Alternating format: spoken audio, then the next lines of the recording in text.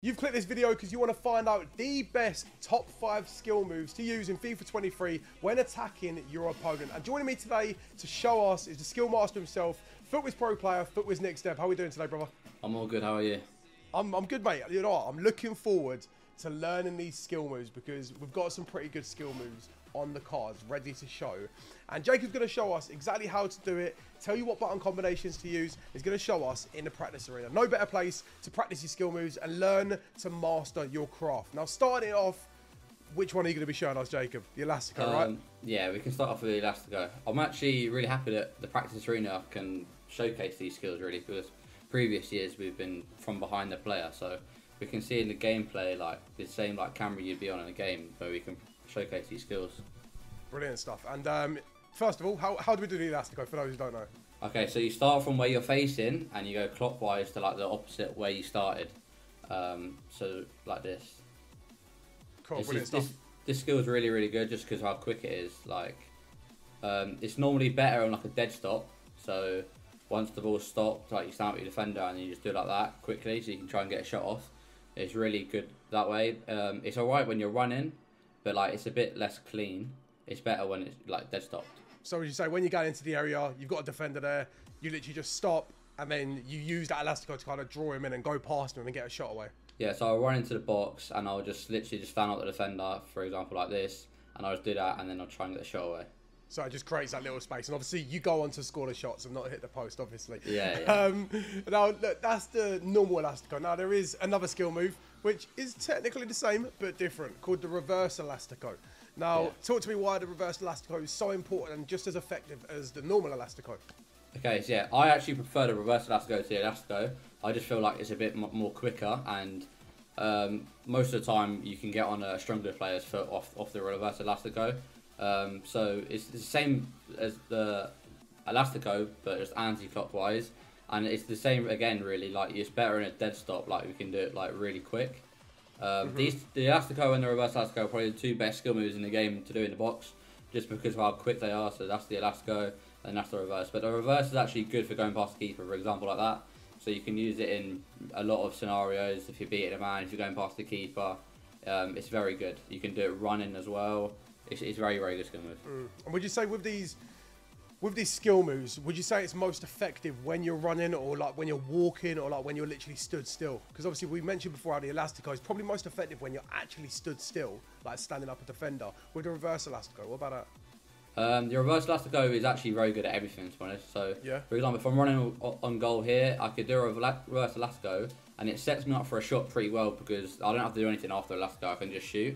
But for getting past the defender, I think it is just better standing up a defender like, on the spot and doing it quick. Yeah, I take it because obviously with this game as well, where the movement has been limited compared to previous FIFAs as well. Yeah. Like it probably benefits you using an Elastico to get it onto your stronger foot. Like say for example, use the reverse Elastico. It might be favouring your left foot, and then you move it onto your right foot, and then you can switch it across goal, can't you? Yeah, for sure. You're exactly right. Turning on this game, as you said, is pretty slow. So if I wanted to turn that way, it's just a bit slower. Like if I do an Elastico, like it's quick. I can get the shot off much quicker. In one movement, you can fizz it off, and like it's nice and easy. And it sends your defender as well. Yeah. Now for the third one, this is actually quite a simple one, but really, really effective for a number of reasons. If you want to change the pace, if you want to change direction and stuff like that, and it's the ball roll scoop. Now explain to us how to do a ball roll, and then incorporate the scoop into it. Yeah, so this has been a very, very effective skill move for many years now. I think it came in at FIFA 21, and it's been meta since, to be honest.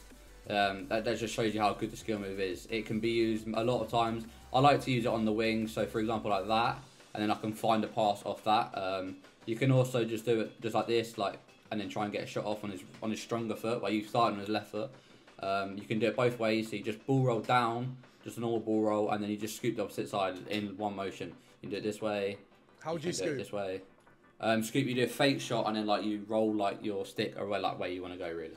Cool, brilliant. So essentially just a ball roll scoop, you do your ball roll and then you just scoop with it at the same time in the direction which you want to go. And obviously you mentioned about when you're going down the line, you'll sometimes do a ball roll scoop to send the defender, so it opens up that extra pass inside the area for like the tap in, etc. Now with the ball roll scoop, can you use it to go around the keeper, or would you probably say the previous skill moves you showed us are probably beneficial way to use it? It's hard to get around the keeper, to be honest. I don't think you'd want to be using it to, like, ineffective. Like, for example, if you're going on goal, I know I need to ball on the keeper. It can work, but it won't work every single time. So, as I said, in some scenarios, like the ball roll this year, getting past the keeper is not very good. So maybe the ball roll scoop is a little bit better. But again, I think the Elastico that I showed you a couple of seconds ago is a bit more effective for getting past the keeper than a ball roll scoop. Yeah. So would you say the ball roll scoop is something a lot of the time you'd use in wide areas as well as that, like just to create that space? Yeah, there'll be more chances of you getting a chance out of a ball roll scoop than a shot out of a ball roll scoop. So cool. I could do anything and set up a pass, a ball roll scoop pass. Like that will be the most chances you'll get out of the skill move.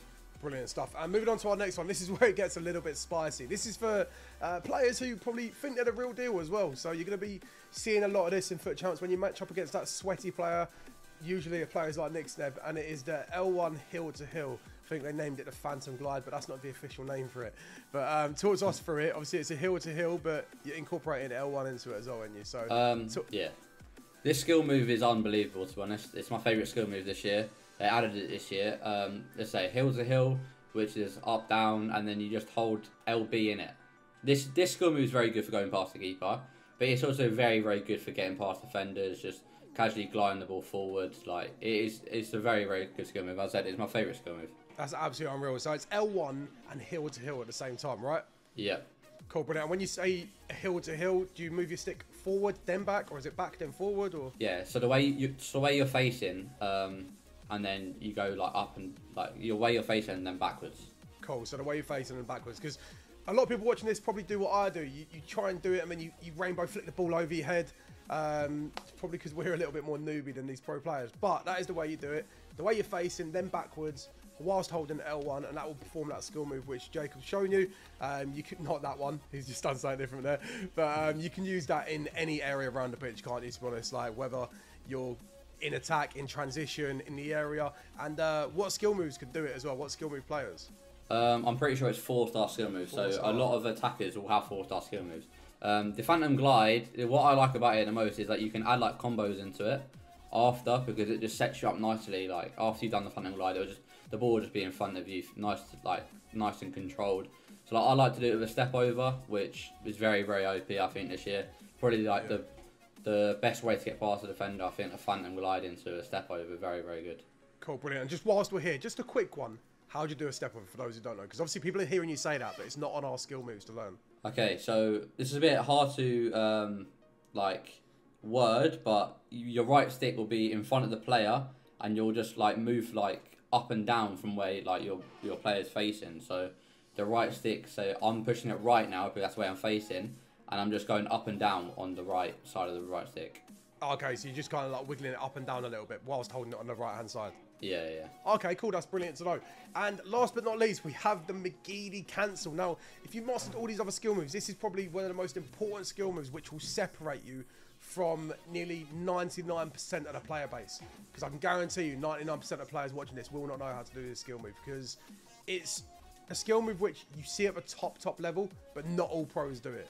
Now, Jacob, take us through it. I know it's going to be hard to explain because it is a hard skill move to master, but in your best way possible, explain to me how you do it. So this is probably the most advanced skill move today.